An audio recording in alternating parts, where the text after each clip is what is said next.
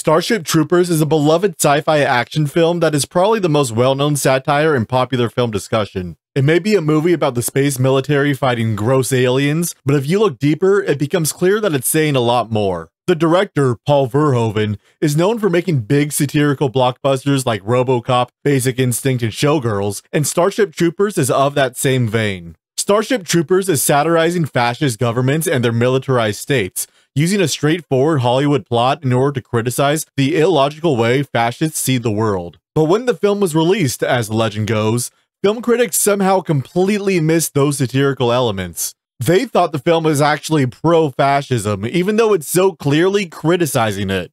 Isn't that weird? Isn't that just nuts?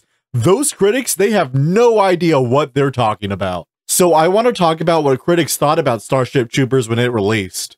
But first, I need to explain what Starship Troopers is about and what it's satirizing. And to do this, I'm going to be borrowing an explanation that I think sums it up pretty well.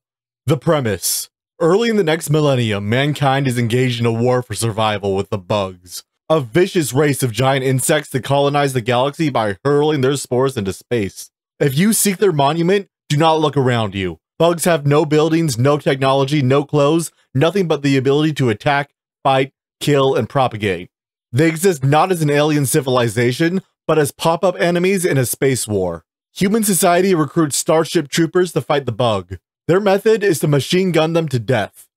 This does not work very well. This doesn't really matter, since the bugs aren't important, except as props for the interminable action scenes, and as an enemy to justify the film's quasi-fascist militarism. Heinlein, the original author, was of course a right-wing saber-rattler, but a charming and intelligent one who wrote some of the best science fiction ever. Starship Troopers proposes a society in which citizenship is earned through military service, and values are learned on the battlefield. Heinlein intended his story for young boys, but wrote it more or less seriously. The one redeeming merit for director Paul Verhoeven's film is that by remaining faithful to Heinlein's material and period, it adds an element of sly satire. Paul Verhoeven is facing in the other direction. He wants to depict the world of the future as it might have been visualized in the mind of a kid reading Heinlein in 1956. He faithfully represents Heinlein's militarism, his big brother state, and a value system in which the highest good is to kill a friend before the bugs can eat him. The underlying ideas are the most interesting aspect of the film. This is a great summary of the film's satire. It is, of course, incomplete, because Starship Troopers is saying so much over the course of 2 hours that you can't condense it to just a few paragraphs. Given that restriction, it does a reasonable job explaining what the film is satirizing and how. But it might surprise you that the author doesn't actually like the movie. In fact, this is an excerpt of one of the most famous negative reviews of Starship Troopers. It was written by Roger Ebert, the most famous and influential film critic of all time, writing just after the movie was first released. Despite his recognition that the film is satirical, he still has his issues with it, and ultimately gave it 2 out of 4 stars. So what didn't he like about it? What's lacking is exhilaration and sheer entertainment. Unlike the Star Wars movies, which embrace a joyous vision and great comic invention, Starship Troopers doesn't resonate. It's one-dimensional. This criticism by who is closest to representing critical consensus at the time is that the movie just isn't entertaining. He knew Starship Troopers was a satire, but he disliked it anyway. The critical response, positive or negative, was not largely ignorant to the satirical themes. While some certainly did, it was incredibly atypical. And Ebert wasn't the only one who thought it failed as a movie. Here's Scott Rosenberg's Salon review. There's nothing wrong with good satire, but it's self-defeatingly stupid to inject it into any story that expects us to care what happens to the characters. Nothing in Starship Troopers carries the conviction of the Force or even Independence Day's rah-rah for mankind idealism. The movie can't commit to the militarism it inherited from Heinlein, and it never finds a different ideal to substitute. In this review, Rosenberg is arguing that Starship Troopers satire does not excuse its poor character writing, and that good satire should not just critique, but also provide an alternative system to believe in. Now, I don't expect you to agree with either of these points. I don't agree with it, and I think it's a pretty bad review. The lack of character personality adds to the film's critique, and it's okay to criticize fascism even if you don't advocate a specific alternative system. And once we disagree with that premise, the rest of the review just kind of falls apart. But we're not looking for good reviews. We want to see if it accurately recognizes the film as satire, which it does. It just doesn't agree with the way that satire is used. We will see that this is a common criticism with negative reviews at the time. Let's take a look at another example by Richard Schickel at Time magazine. Starship Troopers contains an unexplored premise. There are two classes in this future world: civilians who have sacrificed voting privileges for material ease, and warriors who earned the right to rule by their willingness to die for the state.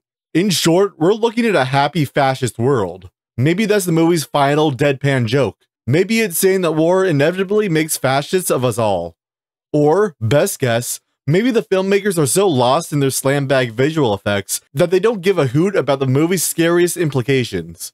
Again, we have a recognition that the film is satirical, but he complains that it's not satirical enough, and that the message is unclear. That too much focus is given to the action spectacle, that the satire doesn't go as in-depth as it could, and the class dynamics could do with some further examination. This is another common criticism you'll see, that the satire doesn't go far enough.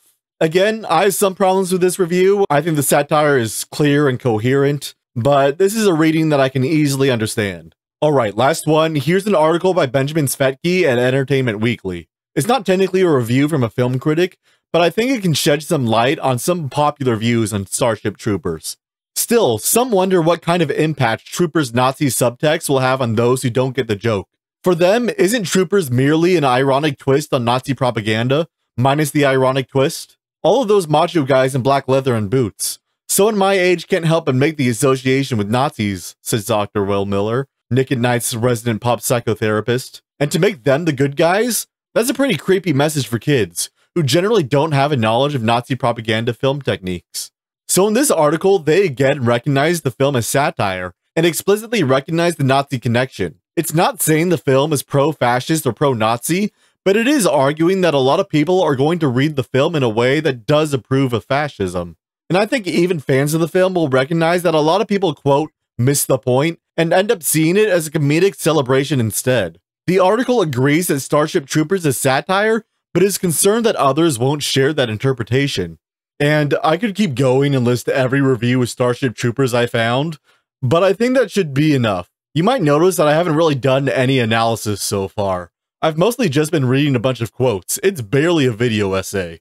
The idea that Starship Troopers was completely misunderstood by critics at the time is so wrong and flimsy that all you need to disprove it is the custom range option on Google. But somehow this falsehood has not only survived for decades, but has grown as part of the film's mythos. And I think the reason why is just as simple. Starship Troopers is a movie that has a lot of fans. People love Starship Troopers.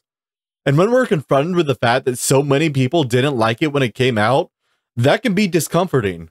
We often want to universalize artistic taste, to say that people should recognize and value art in the same way that we do. This is normal. It's part of the reason that art means so much to us and is a centralizing element of culture. But this becomes a problem when that feeling blinds us to the nuances within that culture. The contemporary love for Starship Troopers has effectively rewritten history, making it seem like they just didn't understand it like we do today. And that's simply not true. It's important to understand their criticism as it actually existed, even if you disagree with it. I don't really like any of the reviews in this video, and some of them honestly hurt to read. But I hope that this helps in some way to dispel the myth that people didn't know that Starship Troopers was satire. And if that doesn't work, we can just make up our own. Can you believe that people didn't realize that people realized Starship Troopers was satire? It's true! I'm gonna share that all over the internet without any evidence.